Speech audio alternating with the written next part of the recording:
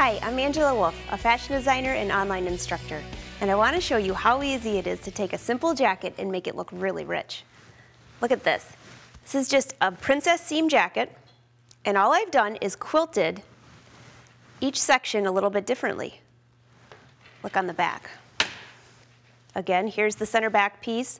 This is all one piece, but by quilting it in different directions, and this is a very narrow quilted area, and then adding this other side that matches these sides here, it looks like this is actually a yoke, but it's not. This fabric looks a little bit like leather, doesn't it? But guess what? It's not. It's just a very inexpensive synthetic fabric. I know you've seen this and you thought, oh, I would love to make something out of this. It'd make a great handbag too. But for the jacket, by quilting it, it made it look so rich. Now look at the inside. These are serge seams. So what's on the back? Because on the back of the fabric, although it's black, that's not the same. This is fleece. By putting fleece on the inside, quilting that to the outside, it gave it the quilted look. But on the inside, it's like wearing a fleece jacket. I added the knit sleeves, which made it even better. When I'm wearing it, it is so comfortable. So let me show you how to do this. Here we have, this is that synthetic fabric and a piece of fleece. I use different colors so you can see this. This is just fleece.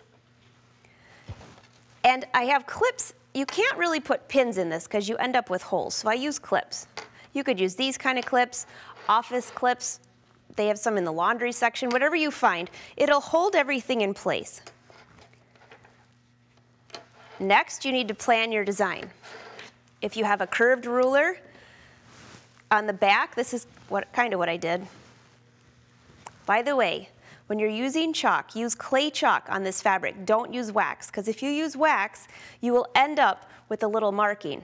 When you press it, it usually goes away, but not on a fabric like this. So here's my first line. Now on this, I'm not going to, for the narrow lines, remember this is kind of like the back that was close together, I'm not going to mark all those, because you can use the edge of your foot to line it up, and I'm just going to put one line like this. And I would put lines all the way across. Let me show you how to sew this. So if you have two different designs on the same piece of fabric, just pick one way to start. I'm going to start with the long straight line.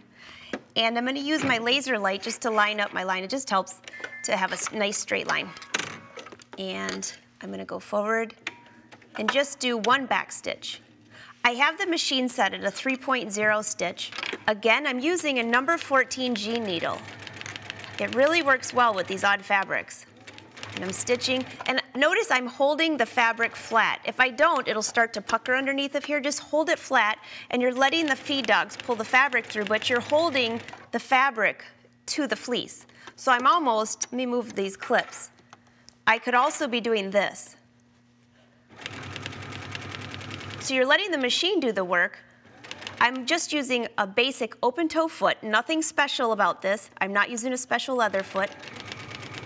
If you do have a problem getting across the fabric and you don't have a special foot for that, it's called a Teflon foot, you could always wrap just a little bit of tin foil around it. That helps. A little secret.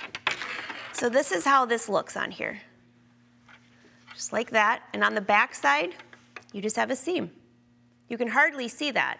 I'm using green thread so you can see. Now let's just do the curved line. Just a little bit. The laser light's helping to follow that around. And I would do that all the way to the end, but let me just show you a little trick here. If you don't want to do a bunch of chalk marks, here's this. I'm going to line up the edge of my presser foot. Because this is the open toe foot, the edge of it lines up right there with the stitch line. And again, stitching. I could also move my laser light over, but I'm just using, I'm going to turn that off so you don't get confused. The edge of the foot is right on that stitch line. See what that looks like. So see this? This is what I did at the top of the jacket, just row after row after row. And on the back side, this is what you end up with.